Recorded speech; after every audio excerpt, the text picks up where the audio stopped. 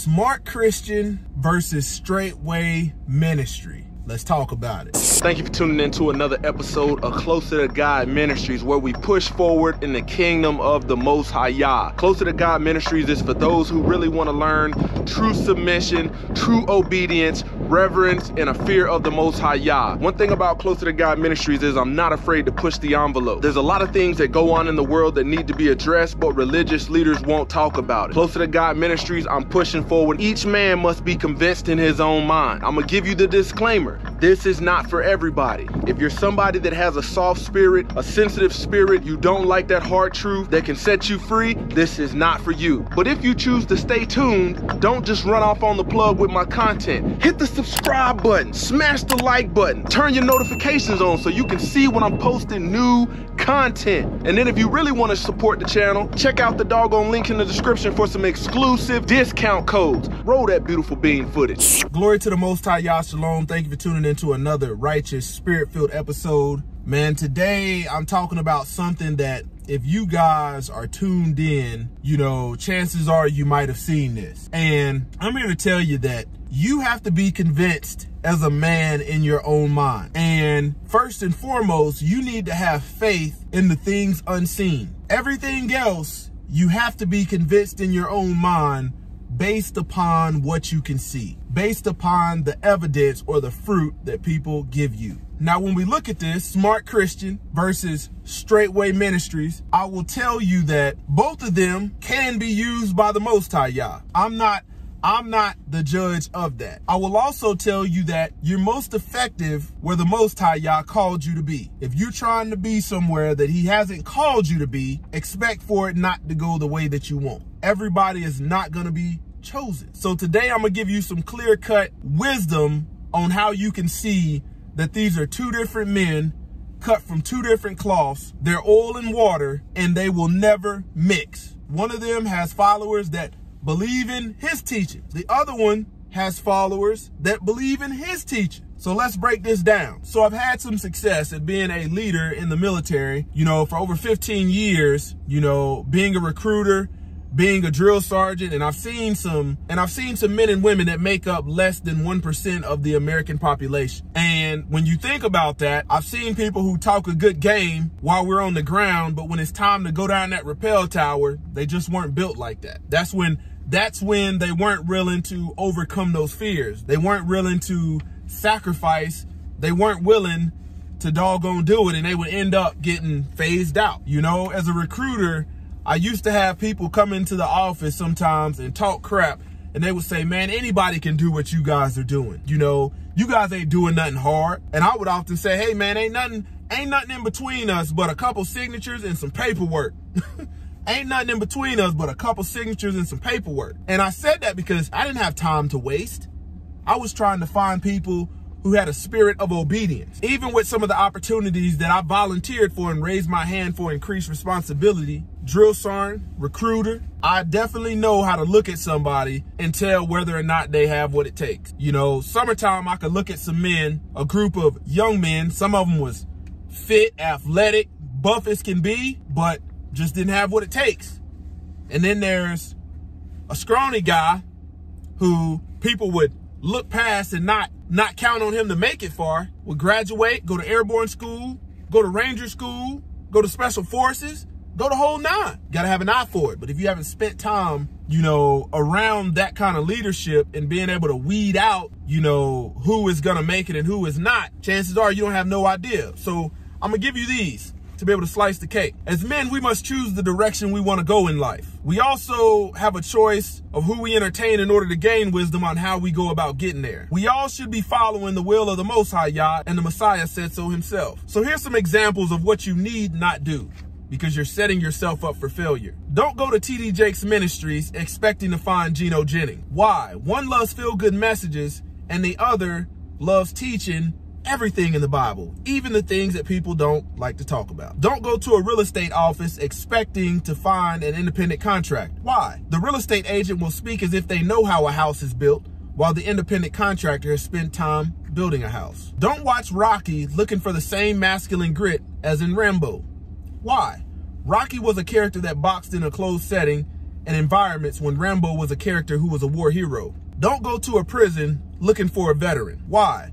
One went against the law and paid the price, and the other served trying to protect it. Don't go to a stockbroker expecting to find a man that knows how to homestead. Why? One loves being in the city, and the other loves being on the land. Don't go to Israel trying to find somebody that speaks Greek. Why? You will find that the majority speaks Hebrew. Don't go to Smart Christian's channel expecting to find the fruit of straightway. Why? One loves the Greek and the other the Hebrew. Don't expect to find the wisdom of the wilderness in the city. Why? If you had came out of her completely, you wouldn't be looking in the city for wisdom. Don't expect to find a laboring man sitting amongst lazy men. Why? The laboring man is always on the move. As a child, you are extremely blessed if you have two sets of grandparents, two type of granddads, and chances are you might have spent your time with both of them. You go spend one summer with one grandpa, you know, he wants to sit around, watch Andy Griffin, you know, complete grandma's honey to-do list that she gave him, eat cookies, eat sandwiches, stuff like that, take you to go get some ice cream. On the other summer, you go with grandpa who likes to do none of that. He likes to teach you how to hunt, teach you how to fish, teach you how to build things, lets you ride the tractor. Two different kind of grandpas. Got two different kind of Lowe's employees. You got the employee that works at the register and the register only.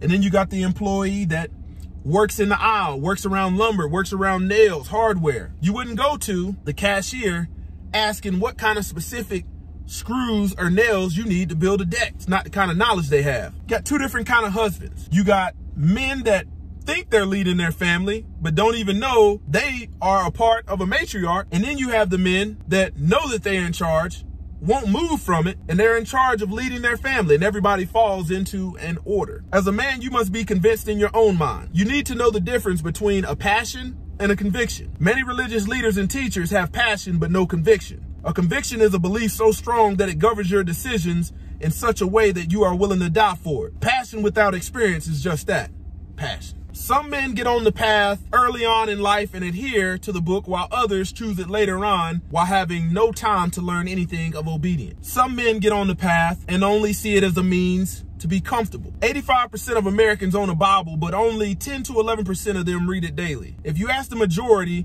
of what the book says, they can't tell you because they haven't spent time learning how to live it. They have worldly wisdom and no righteous wisdom. You also need to know that Hebrew and Greek are not in the same family. Jesus spoke a Galilean dialect of Aramaic. Aramaic and Hebrew are in the same family, while Greek is not. Some men will teach you from the Greek, while other Hebrew. Some men have the Holy Spirit, which is a spirit of obedience, and others have a religious spirit that rejects. One man loves the Greek and the other the Hebrew. They both have the same book, but will be cut from two different cloths. You can't go to Straightway expecting to learn things that Straightway is not about. Can't go to Smart Christian and expect to learn what Straightway is about. They're oil and water. They don't mix. Matthew chapter 7, verse 15 through 20. Beware of false prophets who come to you in sheep clothing, but inwardly they are ravenous wolves. You will know them by their fruits. Do men gather grapes from thorn bushes or figs from thistles? Even so, every good tree bears good fruit, but a bad tree bears bad fruit. A good tree cannot bear bad fruit, nor can a bad tree bear good fruit. Every tree that does not bear good fruit is cut down and thrown into fire. Therefore, by their fruits you will know them. I would take it a step further. There's fruit of the book and there's fruit of the world. When it comes to Smart Christian versus Straightway, you got to be able to discern what kind of fruit is what. Chances are you don't know. And most importantly, because I got to give you the message, Romans chapter 10, verse 9 through 10. These are for those people who are in the mix of what's going on between Straightway and Smart Christian channel, but you don't even have a relationship with the Most High Yah. That's what's important. No need of worrying about all the intricacies if you don't even have the basics. And I'm here to tell you that some people can only lead you to the basics. And when it comes to the fulfillment of righteousness, everybody can't do that. You might have 1% of men that might be able to do that. You might be able to throw a rock and hit somebody that can give you a feel-good message, but staying on the path and learning how to walk righteously, man, that's just living a good life pleasing to the Most High Yah. Romans chapter 10, verse 9 through 10.